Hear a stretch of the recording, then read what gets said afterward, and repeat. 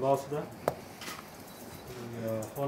I'd like to urge our learners as we celebrate today to spare 30 minutes on the 1st July 2022 to read, to drop everything and read for 30 minutes what they want to read and share what they have read.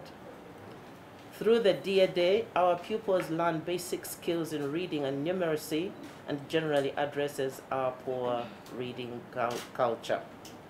As you heard, on Friday, July 1st, at 11 o'clock in the morning, people across Uganda will drop everything and read wherever they are, be it in workplaces, in classrooms, in libraries, at home, and even at the U.S. Embassy here in Kampala.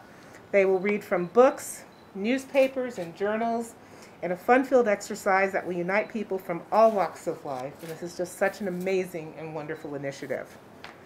Drop Everything and Read Day, or Dear Day for short, is a celebration of community. It's a celebration of reading. It's a celebration of our thirst for knowledge and learning. And it's a celebration of the power of the written word to transport us to other worlds without ever leaving our homes, to help us forge connections with people we have never met, and to open our eyes to the wonders of the world around us. Call upon all city dwellers to drop everything and read.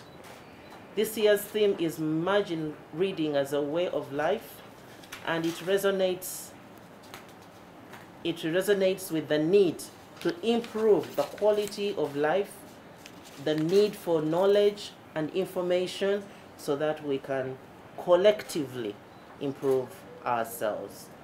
For all of these reasons and more, the United States Mission in Uganda is happy to join Ugandans around the country to celebrate the 8th year of Dear Day under the theme of Imagine Reading as a Way of Life.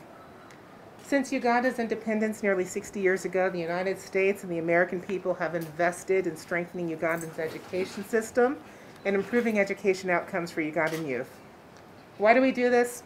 Because the United States strongly believes that Uganda's greatest resource is its people, and by investing in them, especially the children and the youth, we are helping to promote a healthier and more prosperous future.